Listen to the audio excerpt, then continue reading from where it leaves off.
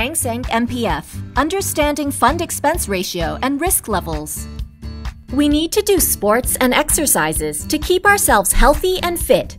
And when we plan to join a gym, we make it a point to check out the gym's environment, equipment, and charges, factoring in safety and risk concerns. But when we are choosing MPF constituent funds, do we think much about their charges or risk levels? If you want to find out the level of charges of a constituent fund, check out the section called Fund Expense Ratio. Fund Expense Ratio is a ratio that measures the expenses of your MPF fund as a percentage of the fund size. The lower the fund expense ratio, the lower the total expenses of the fund in the past year. A fund with a fund expense ratio at or below 1.3% is regarded as a low-fee fund as defined by the MPFA. Keep in mind that fund expense ratio is calculated based on data from the previous scheme financial year.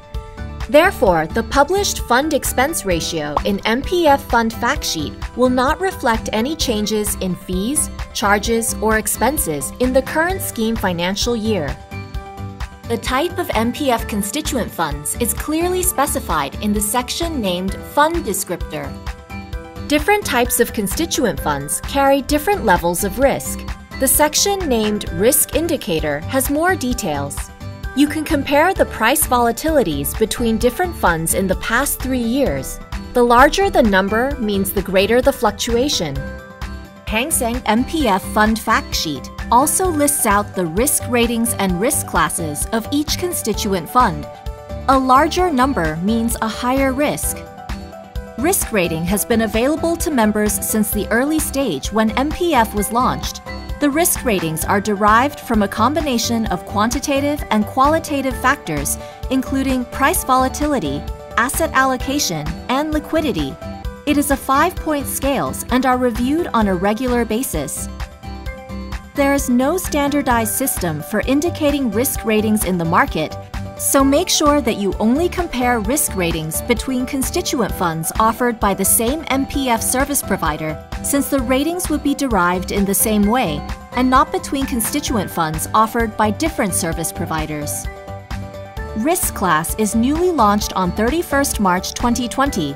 It is a 7-point risk classification scale, aims to facilitate scheme members to compare the risk level of constituent funds across different MPF.